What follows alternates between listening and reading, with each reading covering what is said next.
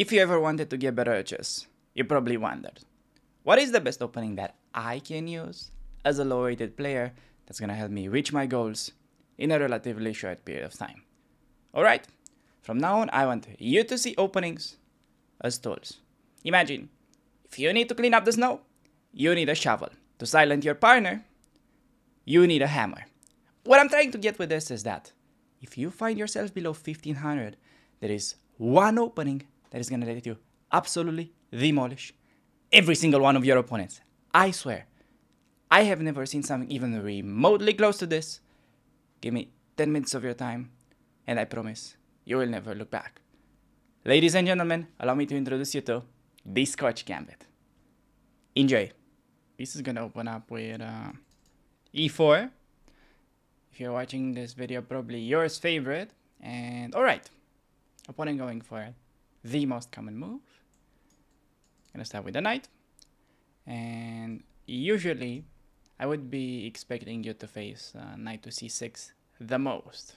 Okay, simply defending the pawn. Now, this is pretty much the first big crossroads where you can do anything, more or less. Like, let's say, bishop to b5, Ruy Lopez, bishop c4 Italian, knight to c3 for knight. You can play king e2 bone cloud. Just kidding. Please don't do that. Or you can go for something a little bit more aggressive, which is gonna be the topic of today's video. Okay, normally I would be expecting black to take with a pawn. And the most common move by like a large margin is to simply recapture. You probably guessed it right. The so-called Scotch game. But it's even better when you gambit it. What I'm trying to say is basically we're going to be playing the Scotch Gambit. Bishop to c4.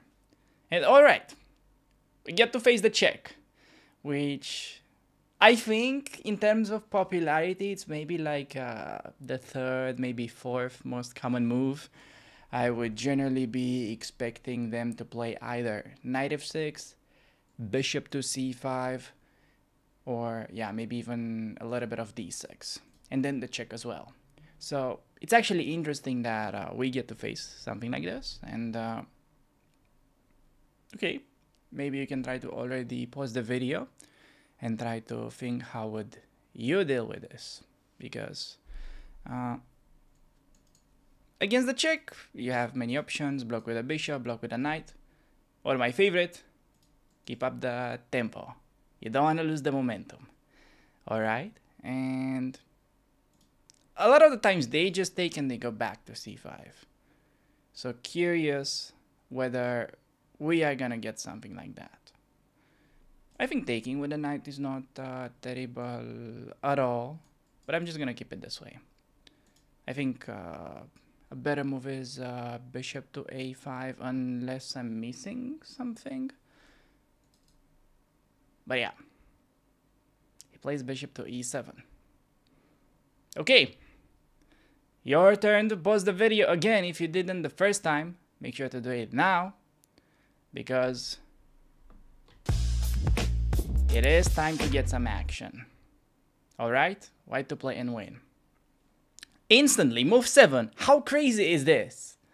That, you know, we effortlessly get this position, queen to d5. How is he gonna defend? There is just no way for him to defend it. It's so bad. Okay, I know you may be wondering, oh, cannot he just defend it with a knight and then get castled and black is okay? Well, think again, because white has a very nice move to get rid of that. So there is this thing that's looming, and on knight to h6, you gotta open up your eyes and spot that there is bishop takes. And, you know, it's pretty much just killing opponent on the spot. He tries d6. Now, this already puts us in a mating situation, so we're gonna take with a queen. And then you have a choice. I mean, actually no choice. You just go for the simplest move, which is mate in 1. You already know by this point probably that when you see mate in 1, look for better. However, here we're gonna break the meta a little. And we play bishop to e6. Okay. Wow. How nice.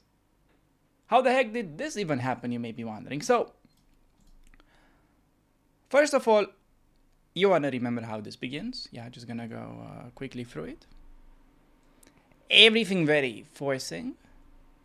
And then he goes for the check. Now, I played the move c3 and then took with a pawn, just to kind of keep up the momentum. And yeah, I think he's supposed to play bishop to a5 in this position, and we just castle. And I think white is getting pretty nice compensation. One of the main reasons being that on knight f6 moves like e5 just looks very unpleasant for my opponent. He simply does not have a safe square for the knight. Just imagine he plays something like knight there, you go bishop out. He does not have many moves to block but knight e7, and then, you know, can pretty much at least play something like h3 and force him get this very awful pawn structure, you know, by going bishop takes. But anyways, you can do a lot of things to be better. So yeah, bishop a5 could be fine. However, his position is very difficult to play. Like, ideally, you just want to, you know, kind of get castled. So these and knight e7, any knight move would be very tempting. However, even the knight e7 move can be losing on the spot after knight g5. And if they castle, okay, try to pause the video and find it yourself. Because white has a very common motif with queen h5. That just ends the game. No kind of play against that. Just creating a million threats. If he was to play bishop to c5, you may be tempted to think, oh, that is pretty simple. We are just doing the same thing. We play queen d5, right? Double attack, win a piece, no? Actually not, because he has queen e7. Defending both. Therefore, you want to improve your move order a little. And with a little, I mean a lot. By playing bishop takes on f7. Boom. A very typical trick for this variation. I mean, go to your local chess club and ask any 5-year-old. He will probably do this instantly. Because this is really a very common trick that you learn as you're just starting chess. Hopefully. At least. So, yeah, I mean, following position, just pick up the bishop, and white is going to be like slightly better just because the enemy king is, you know, kind of struggling to find peace. The king is now living with some very annoying neighbors, pretty much. You can think of it that way. So, yeah, I think that's pretty much all that there was about this game. Notice how effortlessly you can checkmate somebody in 9 moves. That is 1000 in blitz. That is like the equivalent of 1400. So, I just find this thing to be pretty mind-blowing. And I've seen like a lot of things, alright? I've been in this game for a lot of years. So this is something definitely special. So with that being said, I think we can move on to the following game. Alright everybody, finally managed to find another white game. An opponent also plays e5. Meaning that we're gonna be attempting our new little weapon by playing d4. And not recapturing, because we're not trying to play the normal Scotch game, but instead we're in for the for a wild ride, you know. We're in for the Scotch Gambit instead. And so far we faced the move bishop to b4 check. We also faced knight f6, and we see knight to f6 again. And important that I recommend you castle here instead of the other somewhat interesting alternative, which is e5. So yeah, this is just my favorite move, and opponent now has a choice between taking and bishop to c5, usually. He can also play d6, which is more like, you know, sort of a slower approach, less theoretical. d6 is the kind of move that just gives white a nice little edge after knight e4. Nothing complicated, just free space advantage for white. But we get bishop to c5, and already the position becomes way more interesting compared to the previous move where you have the chance to play e5. Now when you're already castled, this is way stronger, okay? So you want to remember that we start with e5. And okay, let's see. Because he can already go wrong in like a lot of ways. Like for instance, I think knight e4 is just losing immediately. He can just resign if he plays knight e4. Also, the move d5 is, yeah, I think potentially still very dangerous for my opponent in these complications. I think white even can grab a small edge objectively. And knight to g4. Okay, on knight to g4, we have a bunch of moves. I'm just gonna go for this since I already know it's good. It's just a question of which is the best. So we're gonna play this just because I wanna show you a very nice little tactical sequence, which is very common for the variation, like incredibly common. You should always look for such things, whether it's like either a knight on g4 or a bishop sacrificing on f7 and then you bang him on g5. It's, you know, like opponent is walking on the beach and all of a sudden he gets hit in the head by a coconut. This is the kind of bishop takes on f7 move, and now he needs to kind of chill down for a little, sit down and sort of recover from the impact. Because, okay, he cannot castle, okay? That's not a thing. When the king moves, he can never castle, pretty much. He's just gonna have a decisive impact on his game, just like my videos do on your chess. Anyways, make sure not to lose the queen, and you should be good to go. I think for that little idea, we're gonna block. A lot of people would have probably moved the queen, but yeah, just remember that blocking is also an option. Plus, you may have knight f7 in some positions. I mean, imagine you get something like this. That would be a hilarious checkmate. And okay, I mean, you want to be careful with going super deep with knight f7, but honestly, on like how good the position looks, that may be a thing. But actually, if you pay attention to this move, it changes the position dramatically, and in our favor too. So please feel free to pause the video and try to find the winning blow, because this is creating a huge weakness. And compared to like the previous position, queen h5 was not such a big problem because he has defensive move g6 and the queen has to just go back and there is no like way to immediately take advantage of this. However, notice that with h6 he is pretty much shooting himself in the foot, because after the check he can no longer play g6, the pawn does no longer support this push. And no matter like where he goes with the king, he's gonna be getting brutalized. Like this. You already know that we are about to get some action once queen to h5 is getting played. So get a checkmate, finish the game.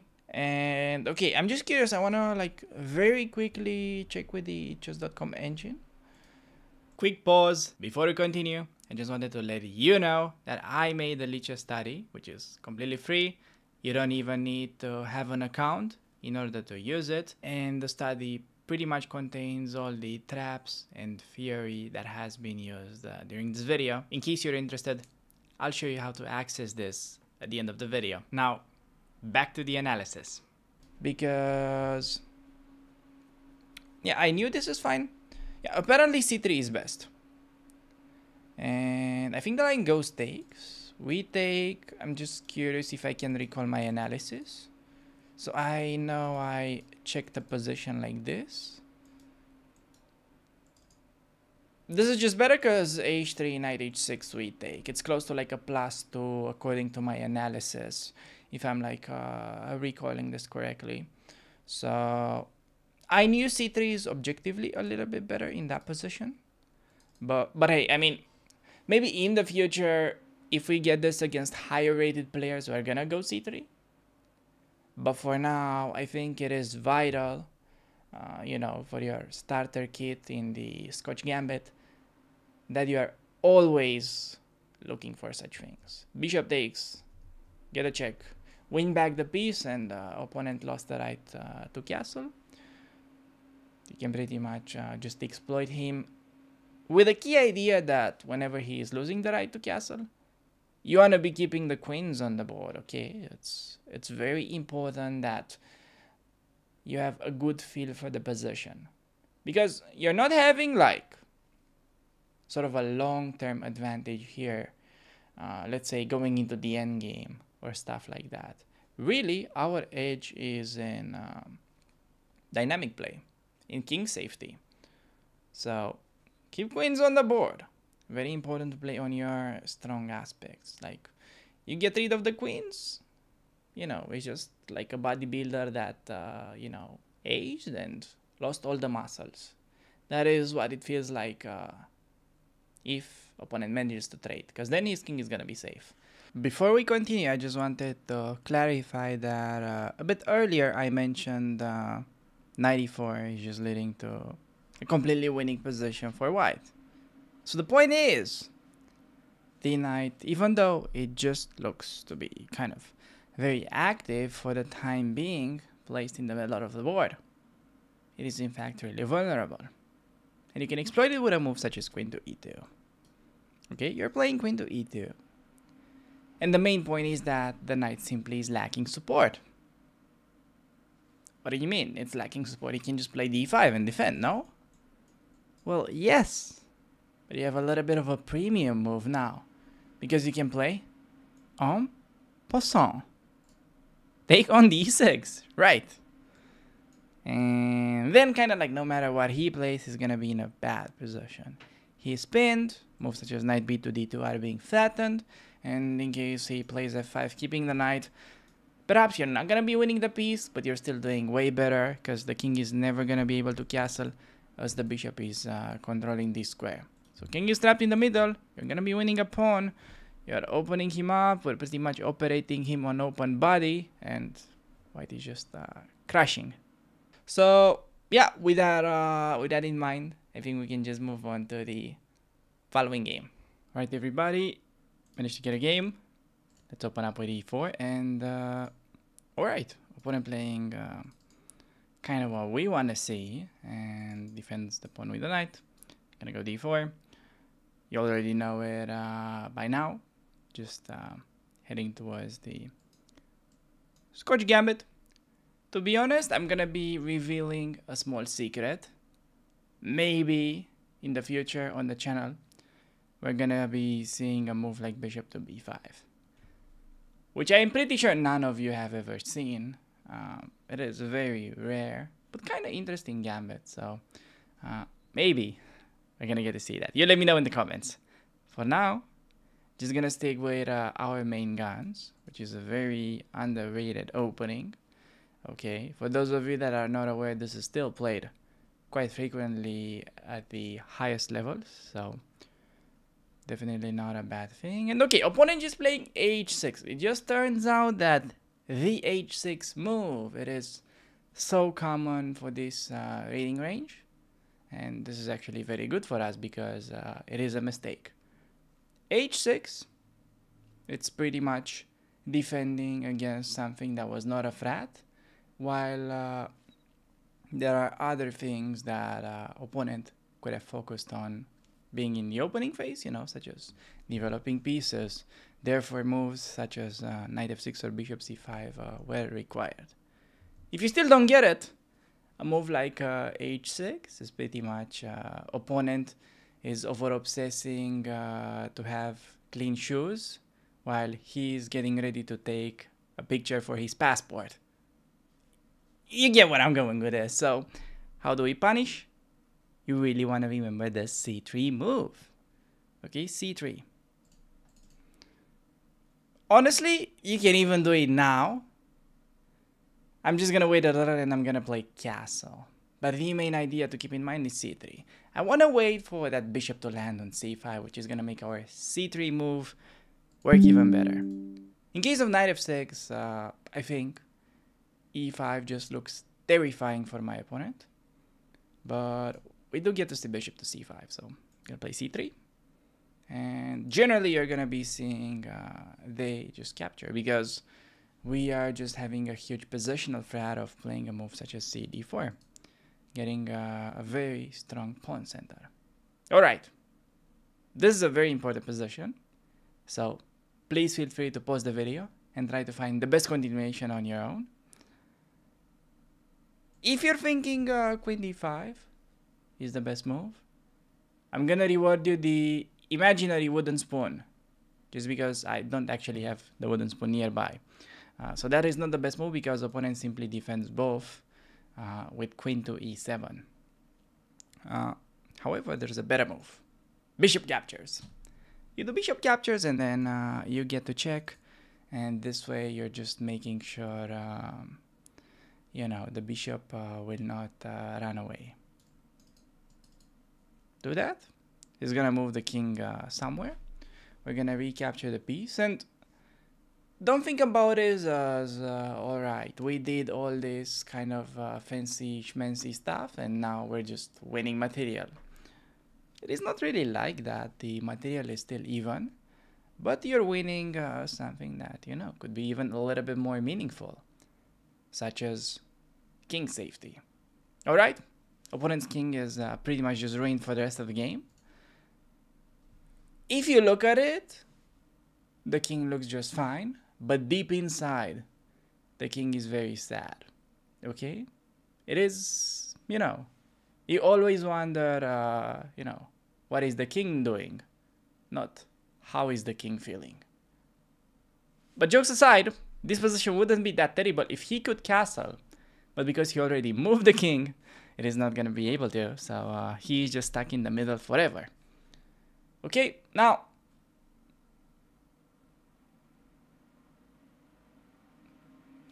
opponent just resigned? What?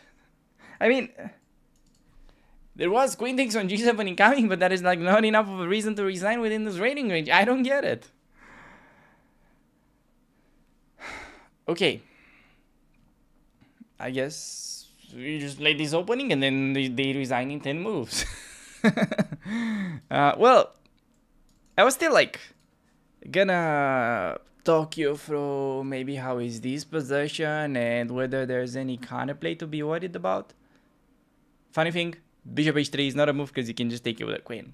So if you were thinking this is somewhat scary, dude, just take the bishop. So we could have done that, extra 2 pawns, and probably opponent was just kind of pissed with the way this game was going, and he was like, screw this, I'm out. So okay, there's the very simple small demonstration of this, and with that being said, I think we can move on to the following games where you're actually gonna get to see even more typical mistakes that people make within this rating range. Alright, everybody, managed to find another white game facing an opponent that is borderline 1000. He is very close. Gonna begin with a knight and then setting up our beloved Scotch Gambit by now. Gonna get a bishop, and let's see which line is he gonna choose. Okay, we get the more main line kind of thing. That is interesting. Alright, how are we gonna do this? So there's definitely like the forcing continuation with knight to g5 and knight h6, knight f7, which you can play. We can also just do castle, knight f6, and then e5 type of stuff, and try to pretty much just transpose. So let's do the castles this time, and then knight f6 we play e5. I think d5 could potentially be quite problematic for my opponent. After ef, dc, fg7, rook e1. I think white is going to be slightly better in those variations. And okay, knight to g4. I'm just trying to recall what the theory is here, because there's like a very tempting move that you can definitely play. However, I know for a fact c3 is also good. And then dc3, you play bishop takes on f7. And you just go for a somewhat better endgame. So I know you guys would probably love to see this check happening, and I already played it once. So let's do c3 this time. And dc3, bishop f7. Knight e5 I think is losing by force, just after a simple sequence. We were to trade and then pin, obviously, followed by cd and win the piece. I'll show you that after the game if anything is unclear. And on dc3, yeah, the point is we don't want to just recapture, but you want to do bishop takes. So forcing him to take, and then we got queen d5, and then we pick up the bishop. And in this whole time, the king is going to be like pretty misplaced. So, alright, let's see. King to e8. Just going to pick up the bishop. Threatening this move in case of takes, just gonna take. Cannot really do much besides that. And by the way, king to e8 is not the best move. Like, he's supposed to play, I believe, king to f8. And after takes, queen e7, and we are supposed to trade. And white is better in those endgames because there's gonna be h3 incoming, and he doesn't have a better move than knight h6, which allows bishop captures. And then he gets this kind of like ugly double pawns. But after king 8 and dude, he's playing d6. He's just doing something super anti-positional, anti-strategical, anti-how to find a girlfriend. It is anti-anything because he's got king in the middle and he's opening up the position. It is the opposite. Okay, you got king in the middle, you should try to keep the position closed. Somebody call this man and tell him the news, alright? I think he probably got it the other way around. Okay. Fine. We have this position. Now, a lot of tempting moves. Which one do you consider first? Taking his queen, right? Of course not. You want to look for checks. So rook e1, I think it's really something to be prioritized. I also quickly glance over queen h5 thinking, oh, maybe we can win knight. But then you realize the knight is defended. So that's also not very interesting. And then you can think of this type of moves. But to be honest, it just feels like, you know, throwing in this check. There's no way something like this is going to hurt. And maybe he may even blunder. So please feel free. Otherwise, it would be weird if you don't feel free. Unless you're watching me from the prison, nothing wrong with that. You go ahead, try to pause the video. And find the winning move for white. Because this is a huge mistake, I think. Because it just allows a very simple concept. Notice that, okay, queen covers bishop. In order to enter, you want to get rid of the queen. So you can take that bishop. It's like you're pretty much trying to break into a house. You just gotta distract the dog first. And then you got an easy way in. Alright? Life-changing life lessons. I know. We're gonna pick up that bishop. And then we just retreat like a coward.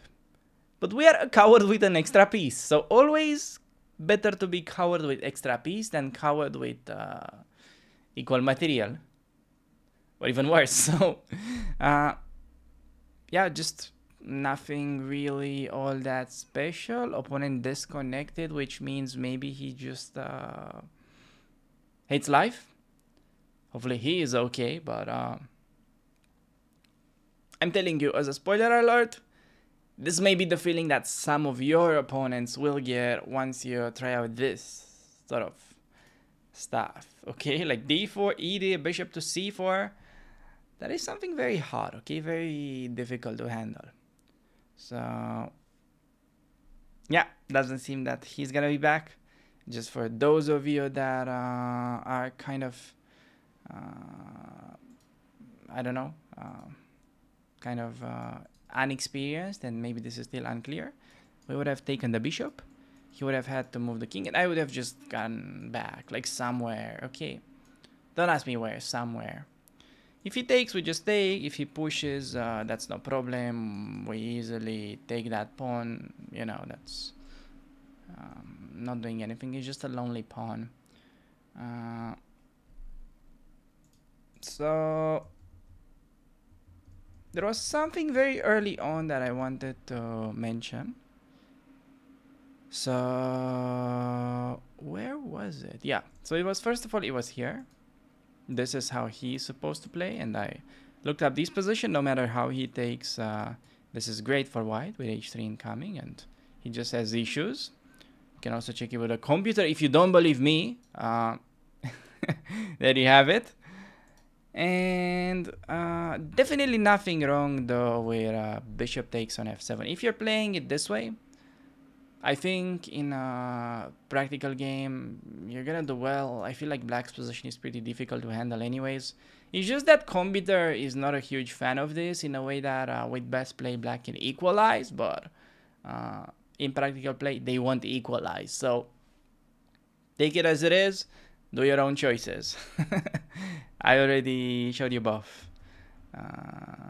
Or if you watch this game first, I will show you the other one too. Anyways, play bishop to c4. And yeah, here I wanted to mention that, okay, he cannot do anything like knight e5, just because of a very simple continuation. We trade knights, very forcing, very easy to calculate. And then you play a move like rook e1, okay, pinning the knight, threatening to win it with check, which makes black's responses very limited. He has to do something defending the knight. Now, no matter how he defends the knight, he's still gonna be pinned. So if he plays queen e7, now he's double pinned. And no matter how he defends the knight, then you got pawn takes on d4. How is this not winning? Did I just fall for the oldest trick in the book? You guys try to pause the video and let me know why this is not winning. So, I haven't seen the solution, alright? I just saw the eval bar kind of going to 0. And this gives me a pretty good indicator of what I have just missed. So, you try to find it, black to play and save it. Because I think you can go bishop takes on d4. And if you play queen takes, you're gonna cry. There's gonna be knight f3, forking the whole family, nephews included, and then this is coming. Oh my, that would be that'd be kind of ruining my day. So instead, obviously, what is the obviously better move? f4 would be the other way to punish this, but maybe he gets discovery. Yeah, f4, one of the moves. But apparently it's even better to start b4 and then cd. And now once this thing happens, apparently it is just an important difference that b4 is on the board. I don't know. This is pretty insane computery stuff. But yeah, you get that position. First of all, there's no way your opponent finds something like this. And second of all, yeah, do f4 and kind of like no matter what he does, you're going to be winning this piece. You play with an extra piece, okay? I'm telling you, nobody will sack the queen, alright? If they do, they're a moron and you'll win. So, yeah, I think that's pretty much it about this game. And let's move on to the following one. Alright, can we get more Scotch Gambit, please? Let's see. Okay, opponent kind of cooperating. We see the knight out and gonna play the move d4. Now, what is important, not to recapture, but develop the bishop. So immediately, potentially opening up the door to like a lot of juicy tactics. Opponent already giving me a pretty weird vibe with this h6 move. I mean weird in a good way for us, because h6 it is clearly a move that is inferior. In this position, he is generally supposed to choose between knight f6 and bishop to c5. He can play bishop to b4 check or d6 as well, but h6 it is a bad move because first of all, it's not like knight g5 was a huge threat. Like he generally just has knight e5 among other things to defend f7. So h6, we're just gonna castle, and on the next move, you know, depending whether he plays knight f6, we could be going e5, or if it's something else, we could be considering a move like c3. especially on bishop to c5. Okay, we play the move c3. Now, is he gonna take? Alright, of course he takes. And, alright. Now, I'm just wondering, guys, okay? I want to get a little bit closer to you. And I feel like it's appropriate to ask this question. Have you ever felt like, you know, you're like casually walking around your local park and you all of a sudden get hit in the head with a baseball bat? Because out of nowhere, we're gonna be sacrificing the bishop. And it is very important that you play this move. And then you do queen d5. Regaining the piece. This is by far the most important tactic that you want to remember if you want to pick up this opening, the Scotch Gambit. And it is important, by the way, that you do this instead of the somewhat tempting queen d5.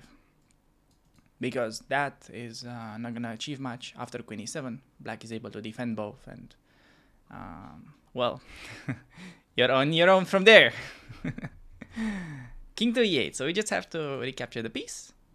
And, yeah, probably just winning back. He's hitting the queen.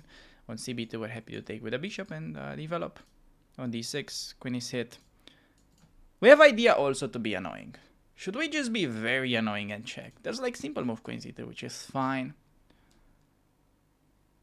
Do we want to play that queen c3, knight f6? I can go check, create some anxiety for this king, and then go knight takes. Yeah, I'm just gonna be a simple guy. I don't want to be ultra fancy, ultra sophisticated. And what is like super important to understand about these positions is that a lot of people would still be considering moves like, okay, he just played knight f6, he's ready to castle. Well, it is very important that he just moved his king a few moves ago. Meaning, he's never able to castle again. So, this just gives you a lot of, you know, power to move around. So, first of all, we need to talk about what is the main idea in general to exploit a king that is trapped in the middle. So pretty much what you need to understand is if the position opens up, that is to your advantage. Because he is stuck there, he cannot run anywhere, and then your pieces will have a very easy way to start attacking. Now, a move like that is e5. And I'm just kind of glancing over these complications after taking, and then he has queen e7. Blocking the check, and then the position is not entirely clear. So, for that reason, we can, let's say, play something different, like bishop f4. And then we know that knight takes on e4 is a poison pawn, because that allows queen takes on g7. So, I like bishop f4. Just because it's preparing this kind of e5 idea. Also rook e1 not to be neglected. In fact, I'm just going to do rook e1 here. Because it just makes the threat of e5 incredibly powerful. Now, remember I asked you if you ever got hit in the head by a baseball bat. Imagine how much worse it gets when there's like a full gang of people hitting you in the head with a baseball bat. Like multiple bats. This is what it feels like when we get in e5 and he lost the right to castle. This means he cannot run anywhere. He's completely trapped, caught in the middle of the board. We're just about to pick up the bishop on e6. So, I think we managed to combine a lot of very important fundamental ideas. But more important, I think these are very common. These are of great practical use. Alright? Just forces resignation. I mean, literally winning against somebody that's rated 1000, which is kind of like the equivalent of 1400 in Rapid, in like 40 moves. I mean, how crazy is that? Just by, well, getting to this position, and then what you need to know, you just have this very little tactic, c3, and then bishop takes on f7. A very nice combo that if I wake you up in the middle of the night at 3 AM, you should be able to immediately say, okay, I play bishop takes on f7, he takes, I play queen to d5 with your eyes closed. And hopefully your girlfriend is not gonna think that you're already insane. So, you're insane at chess, but not at other things.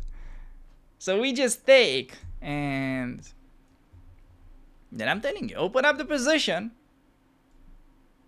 and just by applying very simple concepts, you're setting up yourself for winning countless games with this opening. So with that being said, I think we can move on to the following game.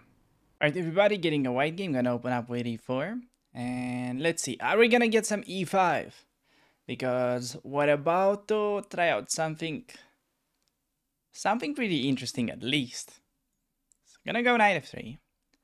Targeting the pawn. And okay, we see the knight move. You wanna play d4. I think this is the most precise move order by far. And normally I'm expecting pawn takes, okay? Some people may take with a knight, which is whatever. You can just trade knights, take with a queen. You have a better game. Just easy play. But after pawn takes, alright, here is where the interesting surprise comes. Because knight takes on d4 is known to be the main move, just leading to the very thematic Scotch game. However, we're gonna be starting out with the Scotch Gambit. So bishop to c4. And then it depends on what our opponent is gonna play. He has bishop to c5 or knight to f6 as the two main moves in the position. So on knight to f6, I recommend we castle. And then it's gonna be some interesting stuff. So make sure to stick to that part.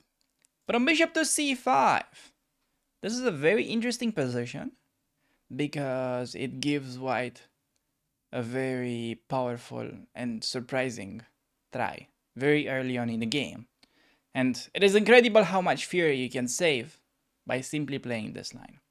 And the main reason why it is so effective, and I'm talking about knight g5, is that according to the statistics, like 1% of your opponents will know the best way to deal with it in order to equalize. If not, they're just better without having to do much. So it starts knight g5, okay?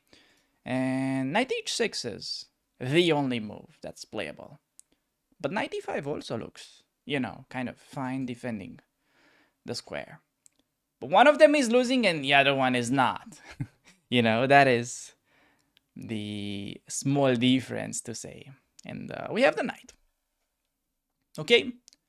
Already here, we have a very important move because if you mess up the timing, you're not going to be getting such an amazing position. So you really want to remember this, okay? In a lot of these lines, the bishop is a huge target.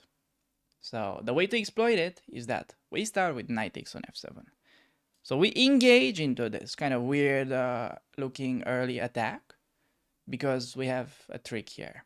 When I go bishop takes, it's gonna take us.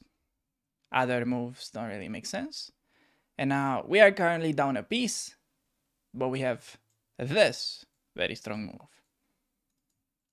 Okay, and it is very important that you don't mess around with throwing useless checks.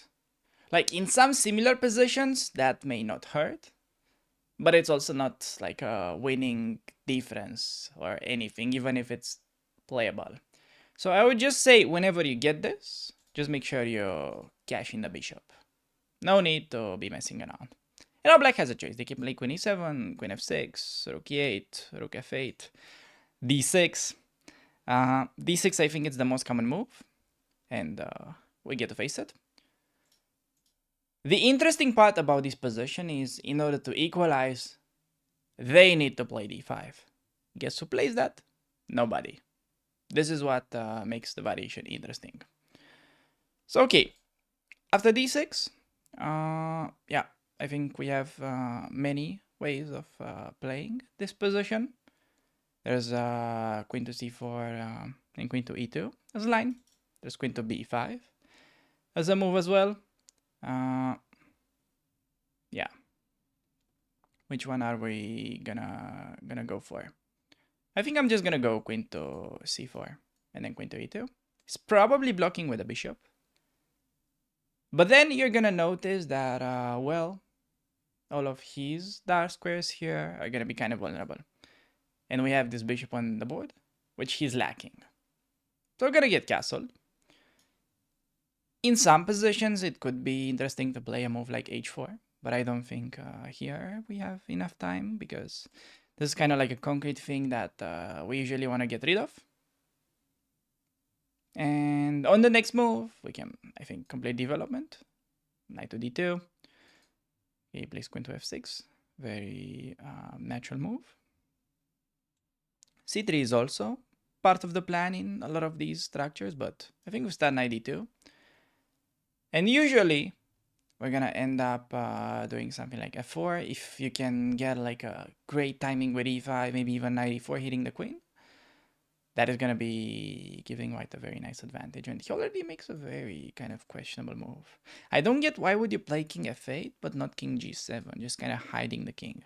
You don't want to have these two pieces lined up. Like, just imagine a scenario where I push, we take, I'm already winning. So he plays d5 instead. Now, against such move, there is e5. There is also f5.